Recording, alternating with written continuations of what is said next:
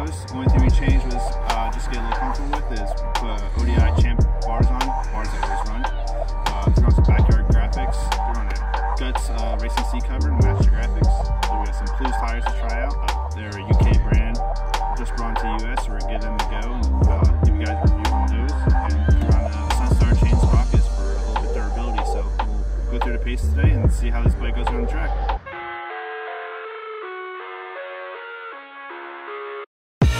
I live inside my own world of make-believe. Kids screaming in their cradles, profanities.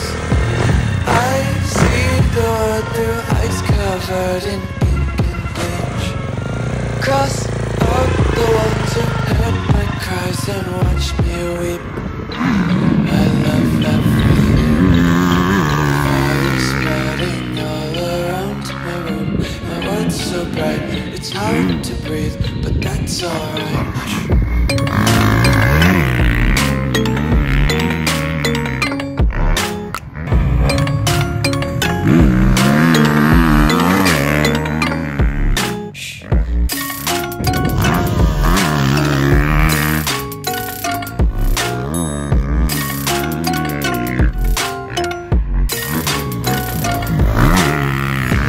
Take my eyes open to force reality.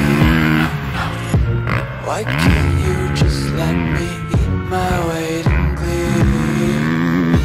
I live inside my own world of make-believe. Got snow!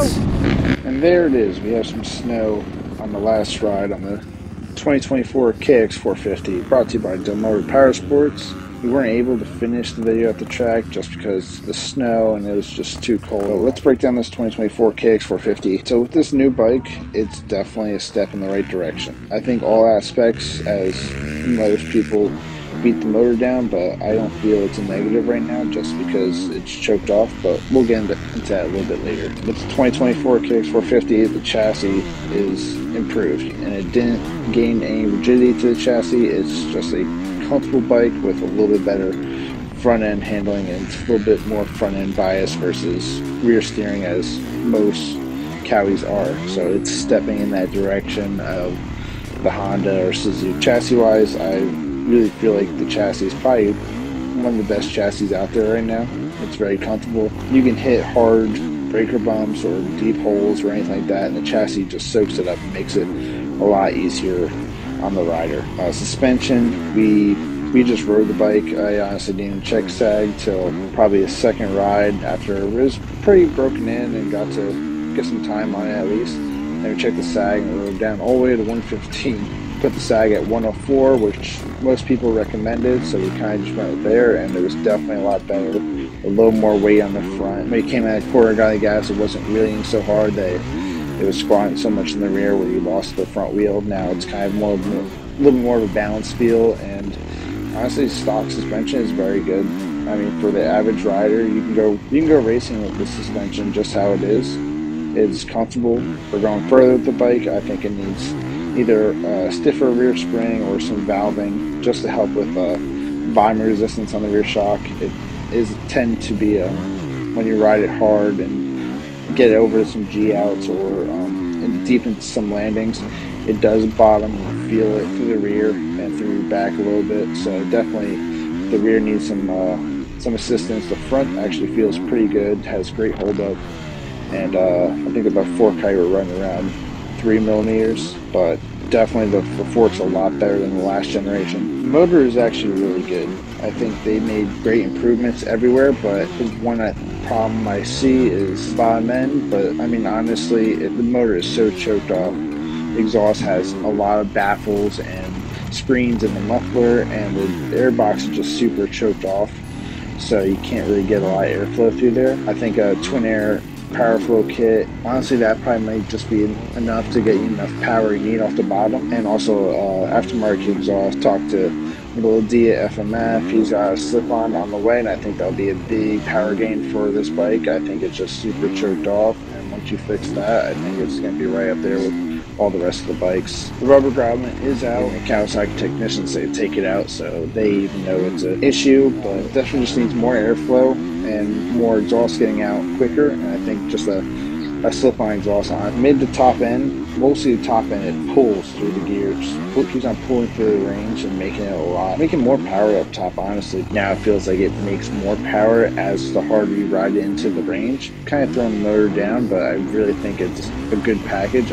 Right now I'm running the child map. From what I've seen from everybody, they kind of go that route, which is basically adding more fuel through the range. And side note, from the new 24 KX450, we work with Plews Tyres right now. They're a UK brand we're working with. They just came into the US, so worked with them. Got a brand new set of MX2 Marley GP tires on, front and rear.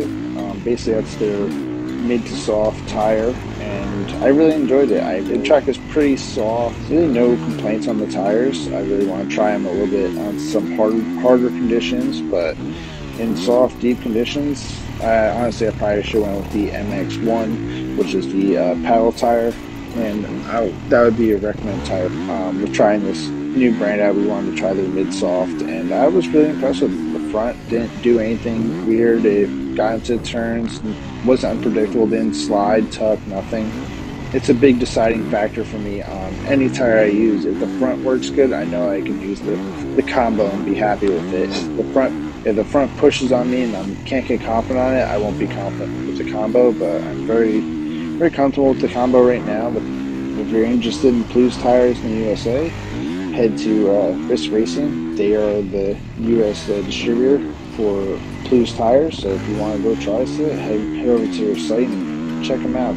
But overall, KX450 is a big thumbs up in my book. If you guys are looking for a new bike for the 2024 season, I definitely recommend the Kawasaki. Maybe adding a slip-on and or a twin air power flow kit when they come out, but I think that those two will be the big change for it, and they'll make it a little bit more manageable to ride. Just from hearing from Kawasaki technicians, I think those are the two things that would be a big gain for the Kawi. And if you're interested in a Kawasaki 2024 KX450, make sure you head down to Demo Power Sports. Make sure you mention Tyler Watson sent you. Talk to the Bain brothers down there. They'll definitely hook you up. Let me know in the comments if you like it, and we'll keep this going. Hopefully next time it won't be so cold where I can do it at the track and not from my house. But stay safe, ride hard, have fun, and hopefully see you at the track sometime. And make sure you like and subscribe.